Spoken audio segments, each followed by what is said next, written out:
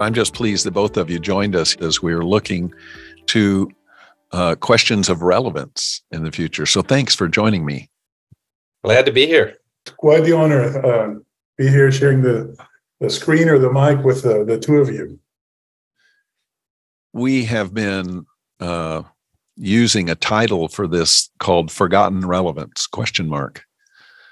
The statement has been catalyzed out of looking over the industry of the profession, as well as the many institutions in academia that prepare talent for the profession, and of course for other professions as well outside of architecture. But our big question that's really in front of us is, what have we possibly forgotten or left behind that was essential to the sustainable, effective practice of architecture in our pursuit of the shiny new, the things that are always out in front beckoning us for their attention? When we look to the present context, we're finding so often that students are unbelievably skilled in the technological side of practice. They know how to spin 12 plates on a stick. It's extraordinary to watch what can be done. But we find that in some cases, they may not know how a building goes together, which is kind of what we might call an essential in practice. There are many gaps occurring, and we're thinking we're seeing even a widening gap between the academy and the professions. And we want to speak into that all together.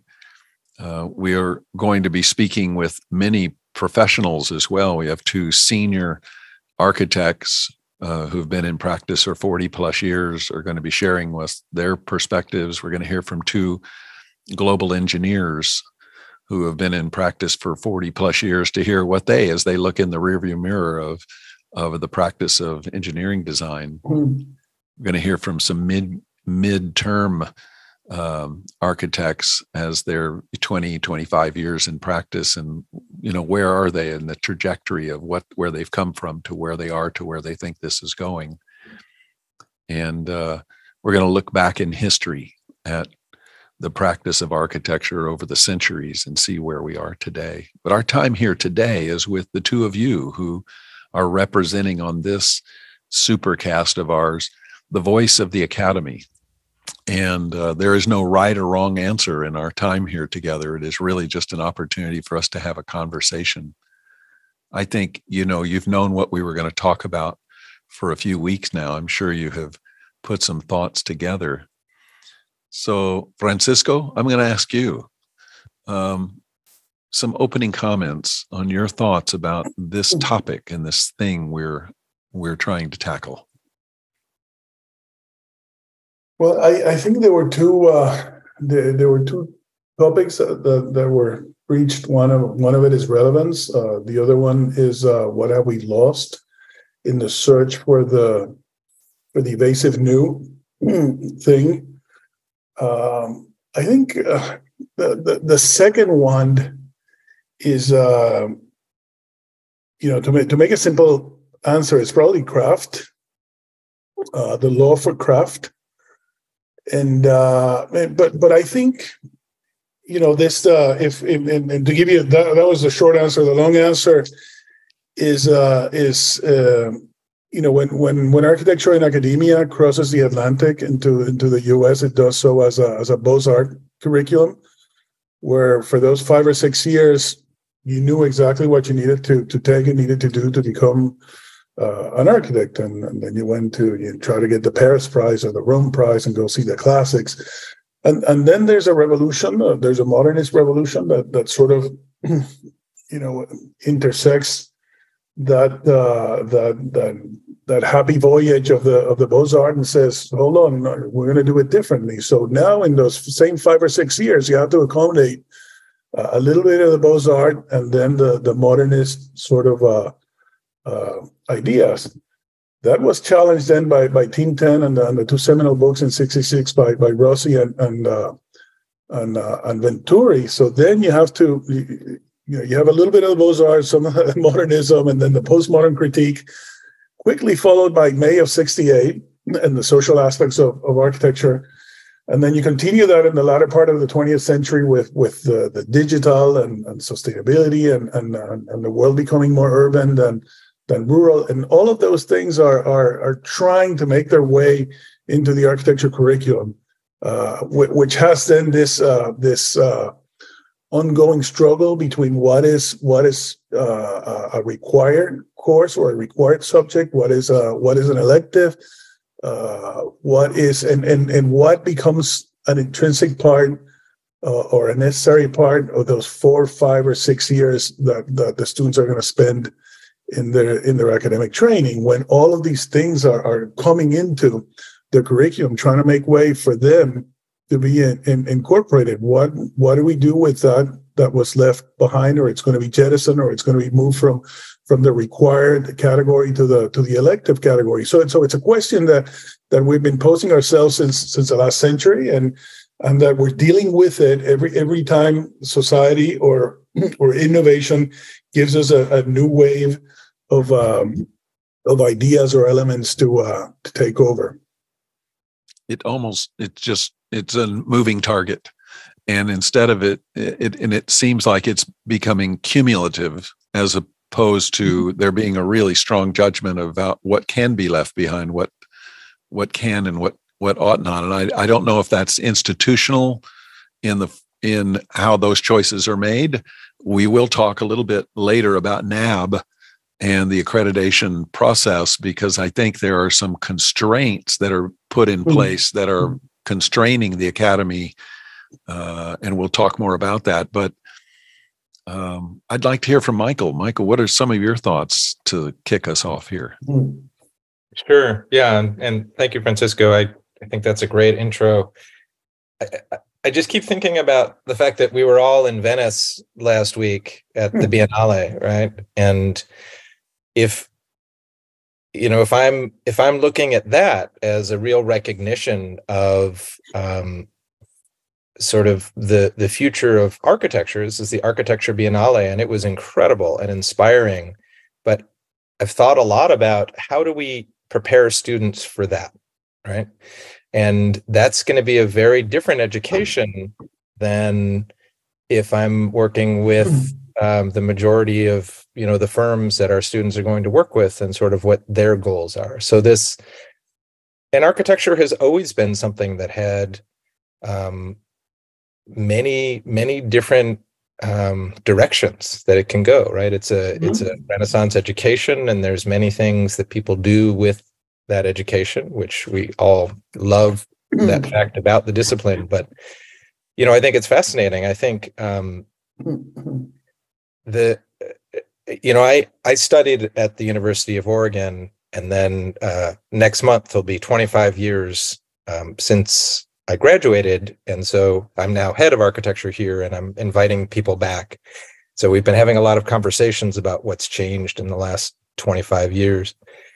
And I don't think that our class, our school is very focused on issues of sustainability and has been for many years. But I think that the Biennale just represents such an incredible sort of representation of larger ideas in the discipline, and this question of how would we be altering our education if we're really thinking about that as a component of the goal. And I think some schools are definitely doing that more than others. We are still very focused on this odd term of sustainability, which means so many different things. But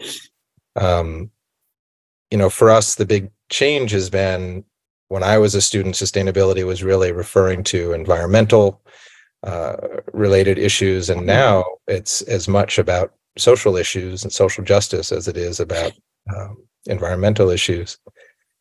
But the question of relevance is fascinating, and I every time I meet with our alumni, which I find to be incredibly inspiring, I hear a lot about the push to get our students into practice so that they can have that experience in practice, which is critical.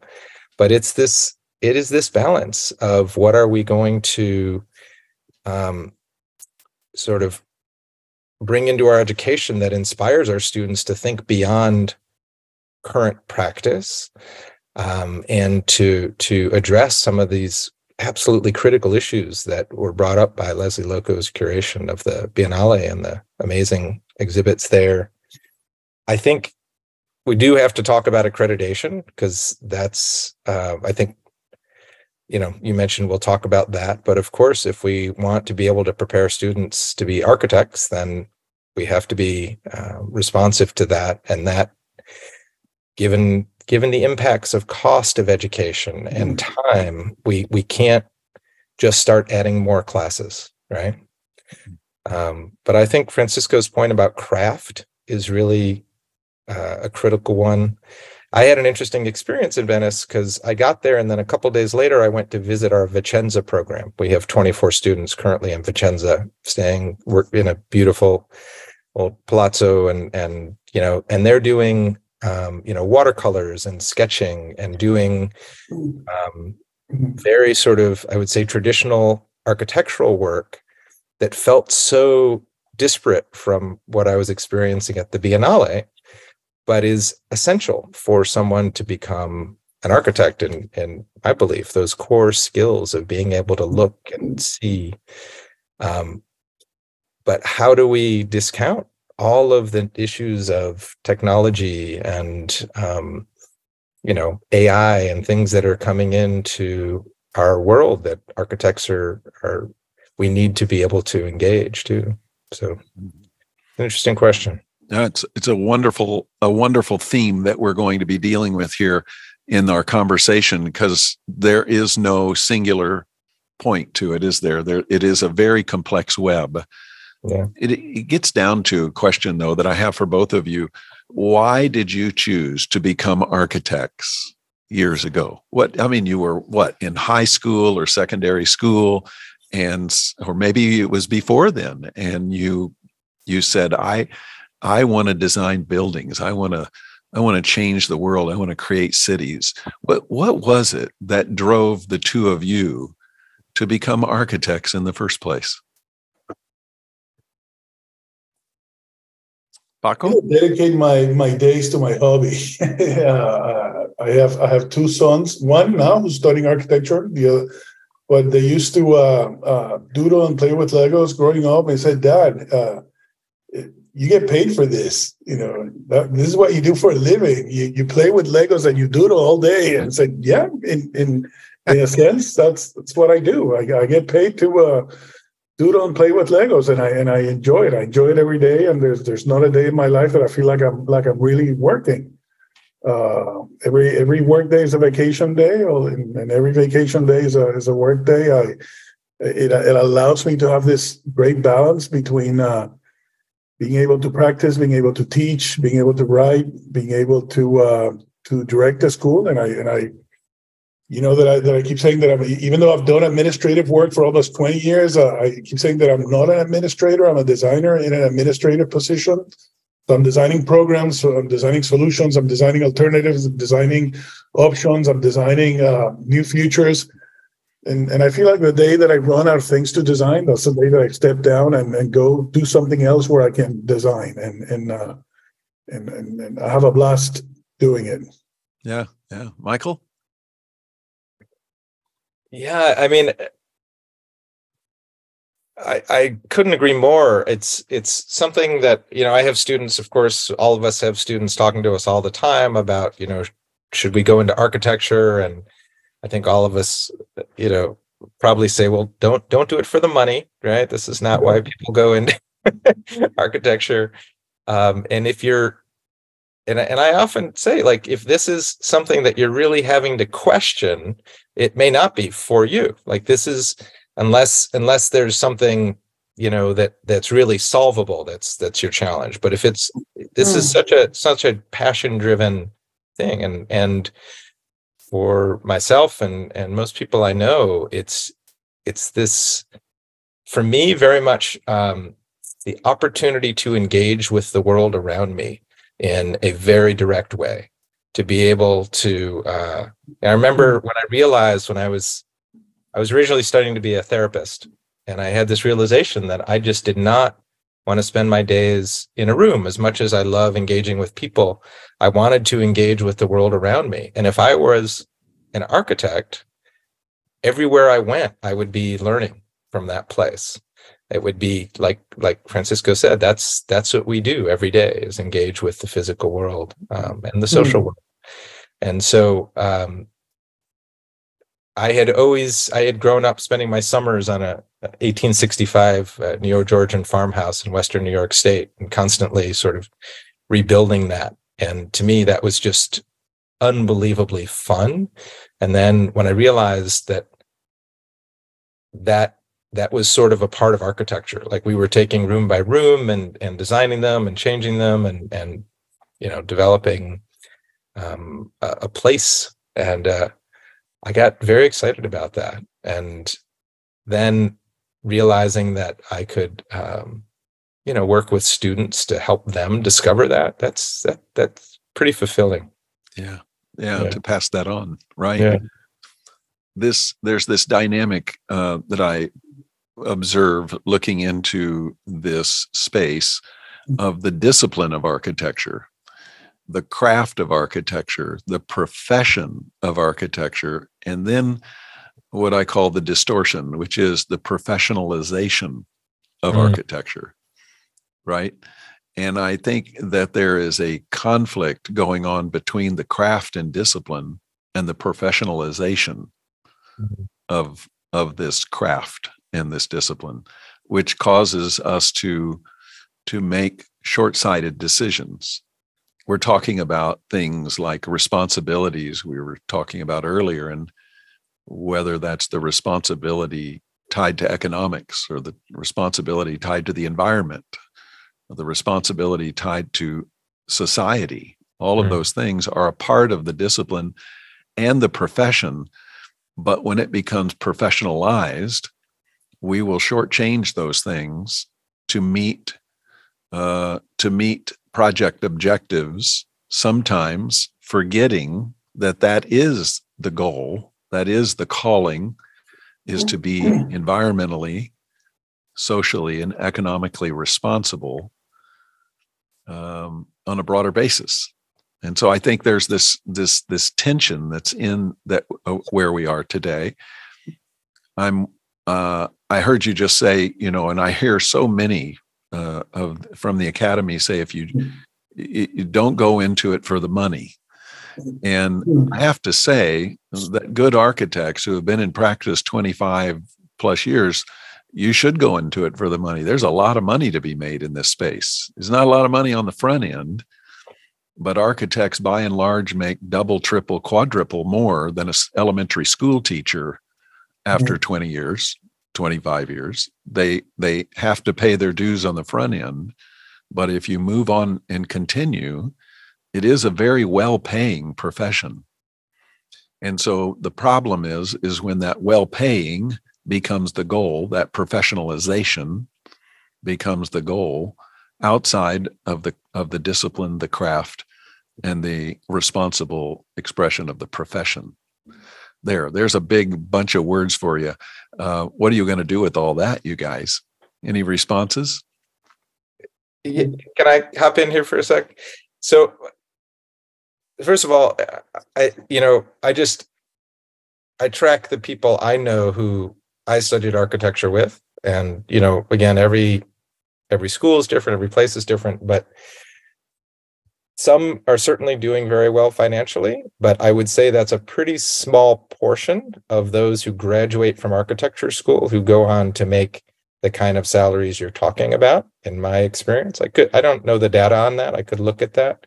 I think you can make a good living for sure, and probably better than an elementary school teacher, but it's a very competitive profession. It's extremely impacted by changes in the economy, as we know, and as we're beginning to see happen already, as people are losing jobs in architecture, at least around here. So I think for those who are passionate about architecture, it's, again, that's not a critical thing. But if you're going to go into law, you're going to make probably a lot more money. If you're going to go into medicine, you can probably make a lot more money.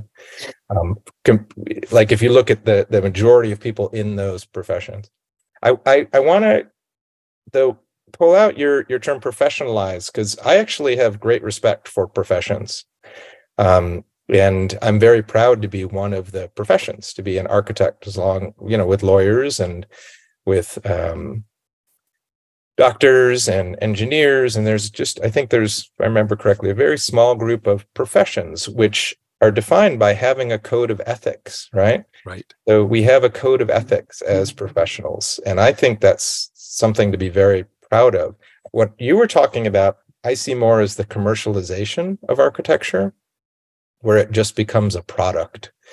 And that's what starts to concern me, is when all the incredible thinking that happens in the education of architecture and in the history of architecture, like this is, architecture represents our culture. Like the responsibility of creating architecture is enormous, right? We're creating things that represent our culture in a time and place in history.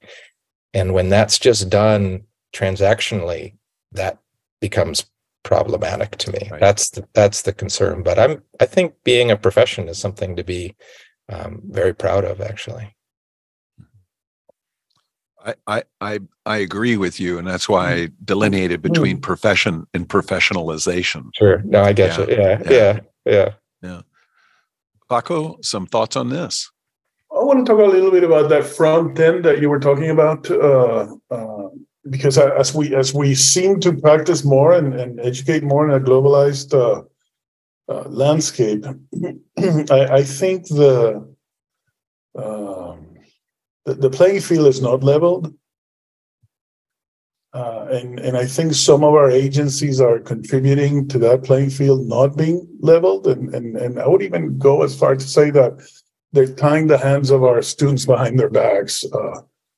I usually like to make this comparison, and we're in Italy right now, so I know the Latin American system very well. I know the European system very well. I'm not so versed in the African or the Asian system, even though I have visited some schools in Asia and in Africa.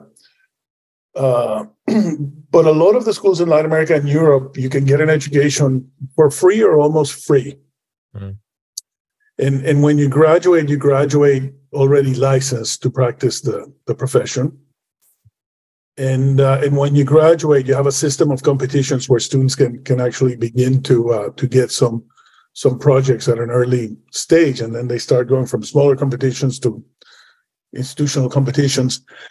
At the same time that this is happening, our students are graduating with $100,000, $200,000, $250,000 of debt, of student loans. That's a mortgage in a system where they have to go into IDP for a few years, take the licensing exam for another few years, pay their dues, working for firms. And when they finally get all of that process done, they're at the same stage as the Latin American or the European student who just graduated. And they don't have that system of competitions to get their first few jobs. And the few competitions that we have on this side of the ocean, which are either universities or museums or institutions, then they will invite all those young Latin American and European architects who have won so many competitions at that stage. And universities will do the same thing. Let's offer positions to these young Latin American up-and-coming and Europeans. So it's, when I was president of ACSA and we had the 5 presidents meeting with NCARB and NAB and AIA, I talked about this several times, especially with NCARB. I call it the NCARB diet. What they're doing to some of our kids. And, I was then, no, but we do this all for health, safety, and welfare to protect the profession.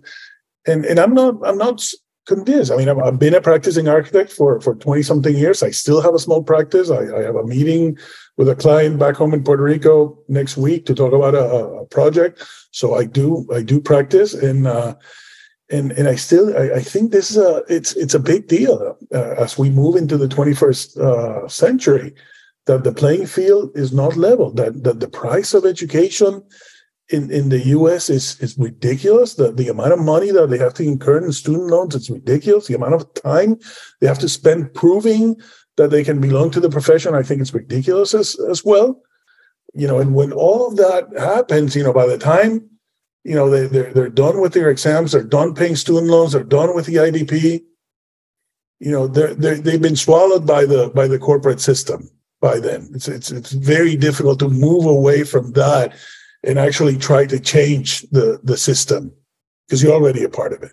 Mm-hmm, mm-hmm. So I do have an issue with this front end that you were talking about. It's not just a front end where the salary is not competitive. It's a front end where the playing field is not level globally. Mm-hmm. That's really interesting. Yeah, it's dramatic, actually. It's a night and day dynamic between the two. Is it because the governments and municipalities within those other countries underwrite the education, or is it done through both public-private enterprise that underwrites these educational models that for some reason the U.S. with all its wealth has chosen not to do? What is that? What's the force behind that? I think it's in some countries it's going to be a higher tax rate for its citizens. So it's going to be a matter of priorities. We prefer to have, well, in their case, we prefer to have education and health and some things that you consider that are important to a civilized society. I think we had the university in the U.S., the public university in the 50s and 60s after the GI Bill, and there was a moment where education was very affordable and it was also very accessible. It was beginning to be accessible and affordable. And I think the politics then came in and some people were saying, why do we have to pay for more taxes for this group to get, a freebie in education? Everybody should be paying for that. And we still see a little bit of that debate and discussion going on in the political agendas of the 21st century, saying, this privilege, this group that is so I think it's a matter of priorities for society. Who decides? So if and it's not just for their citizens. You go now to anybody, anywhere. Kids can go to Germany now and study for free. It's just free, period. And we made some decisions, especially after the 60s in the U.S. about education and about funding higher education, especially the funding public universities like Oregon or like Illinois. And I would say that Oregon and Illinois are in two states where the conversations are a bit different than what's taking place in other states like Texas and Florida. That we're going to be hearing more and more in the next few, I was going to say years, but probably months ahead. And I think it's going to be an important conversation. I do too. But I think what you're touching on is critical. But even in Oregon, and I don't know much about Illinois, but the support for public education has changed radically at the state level from what it used to be. So, and I worked in Ohio for several years, and we used to say we used to be state funded, and after a while we were simply state located because the funding was so low for public education compared to what it had been previously. So you require, if you want to run a university, you require higher tuition dollars, and for many it ends up being sports and other things that are not necessarily what the university was built upon. Essentially, at least its educational model. I worked in Denmark for 2 years when I graduated, so I was in that European model where it was a free education. I was considered an architect when I got there, and I was just fascinated by this difference. And I remember talking to the people I was working with quite a bit about that, and I was really trying to understand how that worked, because it had been explained to me that I had to go through, 3 years of IDP. I had to pass, at the time, it was 9 exams I had to pass, all of this. And then, and so I worked at this great firm called Ewell and Frost, and I was talking to Fleming Frost, and I said, well, I don't understand, like, what happens if you're not a good architect, if you don't know what you need to know? He said, well, you won't get work. And, and I said, well, what about issues of litigation? If you don't know, if you put bad details on a project or something like that. And he said, well, and it was around this time I noticed that the drawing sets were much, much smaller. And he said, well, you shouldn't be doing the detailing anyways. He said, we have builders who know how to do that really well. So we work with them, we explain our design intent, and then they figure out how to build that. And in the end, I said, what happens if it leaks or something? And knowing I'd already seen many legal cases at firms I'd worked at, and, he said, well, you get everyone together and you go out to the project and you figure out how to get it resolved. And, I think that the status of litigation, the role of litigation and the construction practice and all of ACE overall is impacting things a lot. I think that's part of what's behind this. Mm-hmm. But I do think if we want to really make this a profession that is welcoming to everyone in our society, things are going to have to change. It's absolutely becoming more and more challenging to afford the cost of education, and then the cost of living when you get into all the factors that have changed that make it more challenging to take on this kind of financial burden. I think it's interesting that NCARB, and you may know more about this, Francisco, but I know that NCARB has been allowing more and more states to allow licensure without having a degree in architecture again. This is something that used to exist, but I thought that was not occurring. I found out recently there's, I think, 13 states where you can now get licensed without a degree in architecture. You have to have more years of practice experience. But I think that's interesting to see that on the rise, and it's inevitable if we want to allow people into the profession who are not able to address the cost of education, that time and that financial burden. I've had my issues with NCARB. That would be a whole different conversation. We could dedicate this, the whole conversation to that. And I know you want to talk about NAB, and I've had some issues, some more recent issues with NAB and what they're trying to do or not doing. So we can talk about that. All I'm going to say is that we have these collaterals, right? That's how they're called. And when I was president of ACSA, I think we had an office with 6 or 7 people in DC, and NAB had around the same 6 or 7 people in an office. AIAS had 3 or 4. NCARB had over 100. Mm-hmm. So it really is, it's a money-making operation, right? And it protects itself. So let's talk about NAB, because, I hear, that it's easier to get accredited as a medical school than it is an architectural school in the United States. I mean, the level of rigor that is necessary that you folks have to, I'll call it the hoops you have to jump through, the time that it takes, the drain on the staff, the faculty, the organization to pull this off when it comes around. My question is who is making those decisions? How shall I say, how coordinated, aligned, collaborative are the accreditation requirements with the academy, or is it being done to the academy or with the academy? May I ask that question? We just had an accreditation visit at Illinois this semester, and it was the new system, whatever they call it, 2020 conditions. As I was finishing my not my year as president, but my year as past president. So I was part of some of the discussions, and mainly against the new system for several reasons. I think you have done this for a long time. I did accreditation visits in Puerto Rico with very little resources that we had there. Very successful accreditation visits. But I knew exactly what the conversation was going to be. I have no idea what the conversation is going to be now. It's completely, it could be about anything.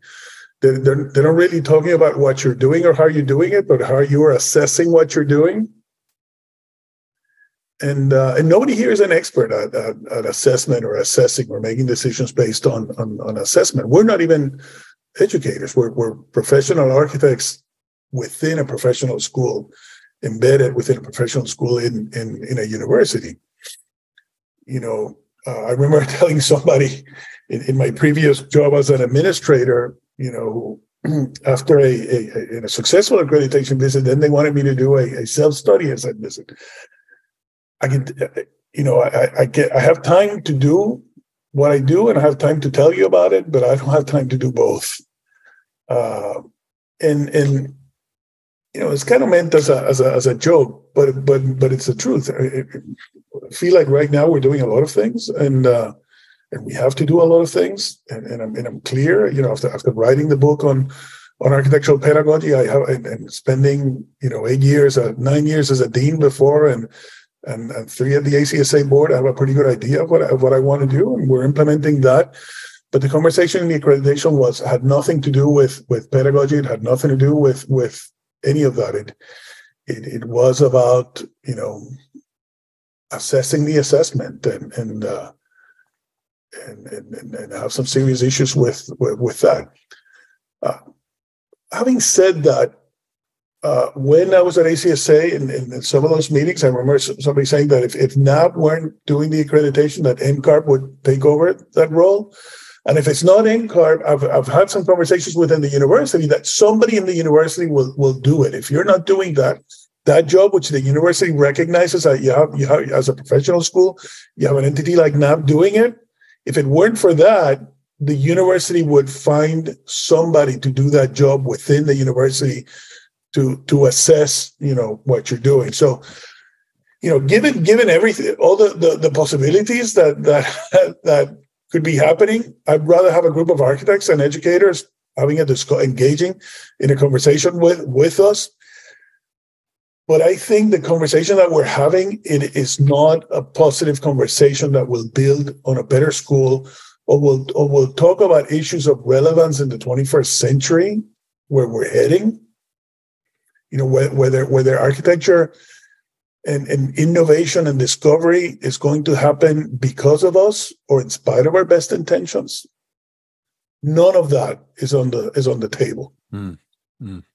It's really about check marks and I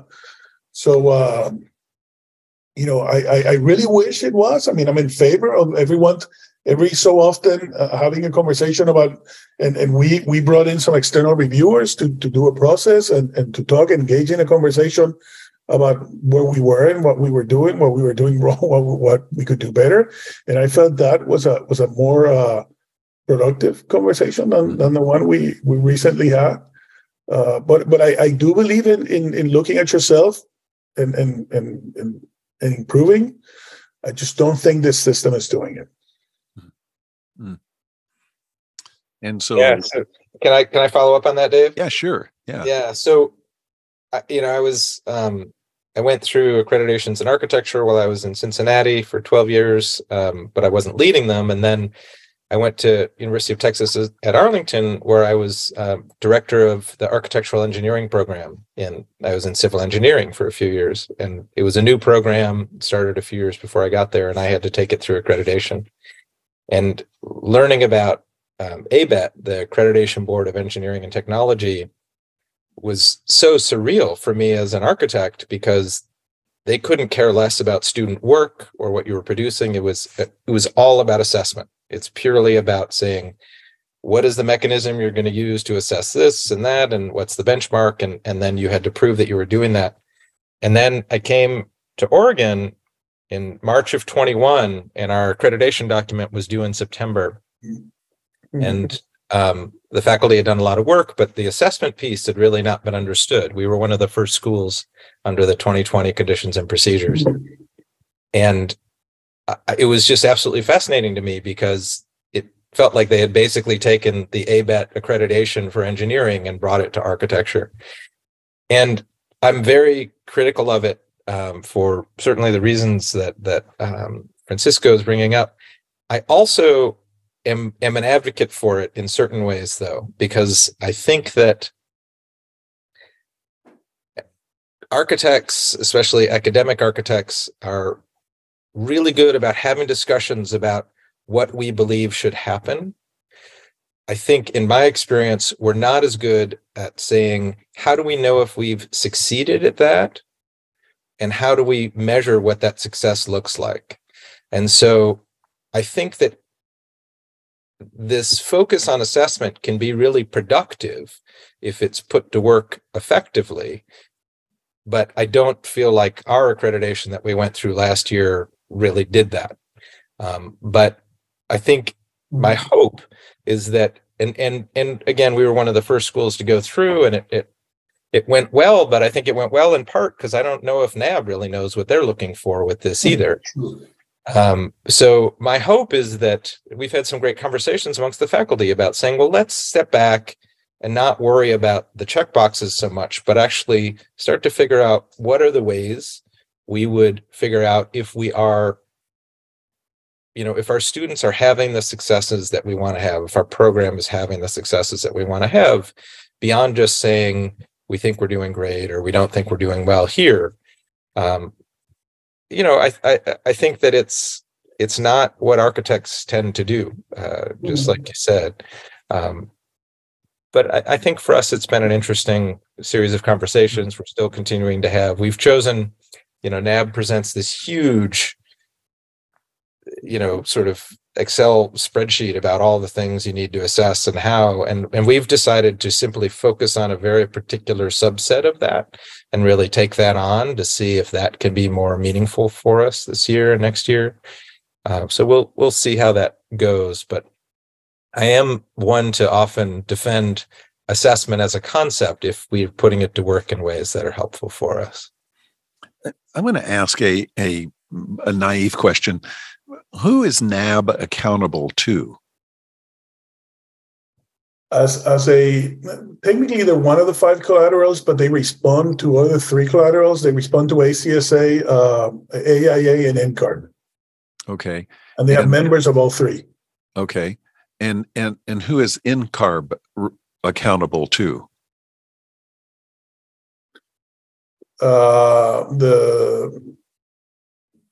I guess it would be in Puerto Rico, it would be the Secretary of State, so okay. whoever's in charge of the law. Okay, the different state legislatures, et cetera, okay, in representing that. It seems like there needs to be kind of a whistle blown on the outside coming in. I look at it, what are the problems we're trying to solve? And I think we've almost created such a complexity in this network of representative bodies that I'm not sure we all would agree what the problem is we're trying to solve through accreditation, through licensure, through these dynamics. At the end of the day, ACSA is really the representative body of the academy mostly. And it seems like there should be a leading voice from the academy to contribute. First of all, how does it view licensure into the future? And how does it view accreditation as a unified body? And then what are we willing to be held accountable to in that accreditation? In other words, seems like there needs to be a more holistic conversation, a dialogue around this. And as I travel the industry, there's a lot of finger pointing, of different things. And I'm just wondering how we get past this, because it's debilitating at the end of the day. This is not life engendering. It's debilitating to to ultimately the students who are passing through? I think it goes back to the question of relevance and time and the speed of things are moving in the 21st century, at least at this point in the 21st century. Whereas I think the university is still obsessed with with its moment of heyday in the 20th century.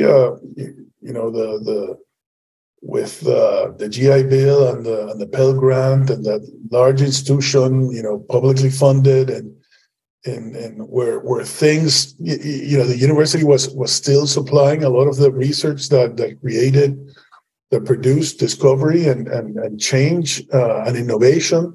And professors could be in a university for 30 years and basically still teach the same thing between 1975 and 1995, those 20 years, 25 years. I think that's completely changed right now. And that's why I said, a lot of the innovation and discovery is taking place in private think tanks outside of the university that move at a different speed. They can digest change at a different speed that we can at this, slow and bureaucratic public institutions with a lot of committees and subcommittees. And, by the time we process something, it's time to start processing it again because it has changed. So I don't know if we really have to have a conversation right now about, and again, that's why the conversation that NAB wants to have, I had no interest in having, because I have an interest in having conversations about how we're going to be relevant in 5 and 10 and 15 years. How we're going to be able to sit at the table and make decisions or being invited to the table where decisions are made, and even trying to lead the conversation at the table where decisions are made. I know they're talking about AI right now and all of that, and I'm not exactly sure that we're sitting down and having that conversation. I think we're still looking back 5 or 10 years ago, the things that happened, and we wish that had happened differently, as opposed to turning around and think about 5, 10 years down the road and seeing how we're going to make those decisions that in the theater of life, we're not going to be spectators, that we are going to be able to write the script, we are going to be able to be actors, and we are going to be able to design the scenery, as opposed to just being spectators of what somebody else will be doing. I think that's an important conversation. I don't think it's happening. I don't see it. I don't see people talking about it anywhere. I see a lot of the people who are taking, these positions are either too, too fresh to understand what they're getting into, or too old, just to be thinking this is my last gig before I retire, and I don't want anybody coming in and shaking things up. We're in institutions where the alums exert some power and influence, and they're interested in a particular moment in history. I think the universities then may be interested in the future, and I think students are interested in an ever-present present for them. What you create for them at this very moment. It's a complex thing to juggle between memory and desire. But I think at some point, I'd like to be able to find a group of leaders who are willing to talk about what the future 5, 10, 15 years from now it's going to be, and who are interested in writing what that future will be in and making sure that it's implemented. Yes. And as you know, at Design Intelligence, this is what we're given to. And so that's why we've teed up this conversation. We're focusing on relevance, not relevance in the rearview mirror, relevance out the windshield. And we're looking at a new alignment between society, the academy, and the professions that come out to then circularly serve that society, and ensuring that there is the most effective but also efficient way to create that circular dynamic of responsibility. This is so important to the future. We have been for too long, in a general sense, irresponsible on too many dimensions wound up, I often call it being obsessed with our shoelaces, looking down as opposed to looking out and what needs to be occurring. I'm going to close this conversation. This has just been I love this kind of conversation. I wish we could do this. We actually should. We should just get together and sit for a whole day with some like-minded and some odd-minded people, and let's come together and have this big conversation. But to close this, I do want to ask, as I began with, when you look at this continuum of the past and what was radically relevant and where we are going, have we forgotten, have we lost some things in our pursuit of the future that we should have been bringing forward with us? There's many things I'm sure we should have let go of and abandoned over time, but sometimes the rule of the baby in bathwater plays. We end up throwing things out we should not have. And I'm wondering, when you look at the future of this world of what society is radically needing, of what the academy can prepare for and what the profession can then deliver, what do we need to go back and bring forward? That would be my question. I don't know if the answer is in the past to bring forward. I think we should not be taking for granted that there's always going to be a duty or a task for us when we graduate. It's always going to be the same. I think in my own practice, whenever I go and sit on that project table, in 20-something years, I've seen more and more people sitting down at that table, project managers, specialists, all sorts. So they're diluting more and more a role in that table until one day we're going to go to that meeting and they're going to ask us what we're doing there, and they're going to say that we're no longer needed in the meeting. They're taking care. They have some aesthetic consultant that is going to be doing what we do. So I don't think we should take it for granted. I think we should. The role as architects and what we, Michael, and you talked about in the beginning of this conversation about what we do well and what we enjoy doing it and what we bring to the table, about shaping the world, about sustainability, about understanding, making a difference and leaving a place better than the way we found it. I think we should not take for granted that is always going to be a role. I think we're going to have to fight for it. I think we're going to have to always sit there and convince and enroll people in a vision. So we're going to have to be eloquent and articulate in a way that the schools are not doing, because we mainly do presentations, to other architects and convince other architects that what we're doing is interesting.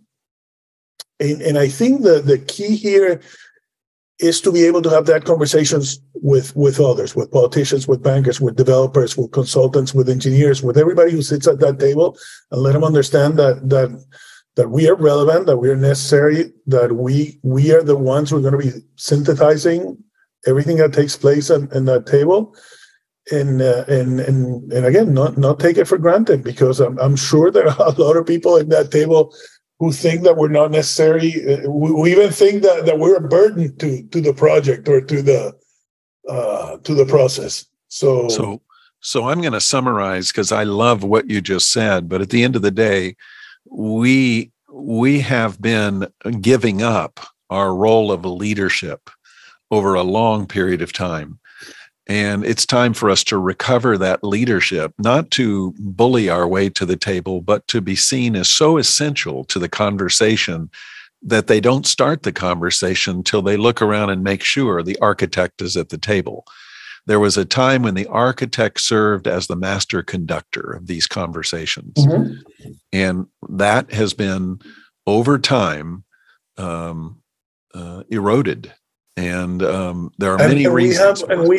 We have the education to do that. In a university where all of the majors, all of the disciplines are strictly about the world of the sciences, or the world and technology, and the worlds of the arts and the humanities, architecture is really the only one that synthesizes both of those worlds in a discipline. So it's by definition it's multidisciplinary.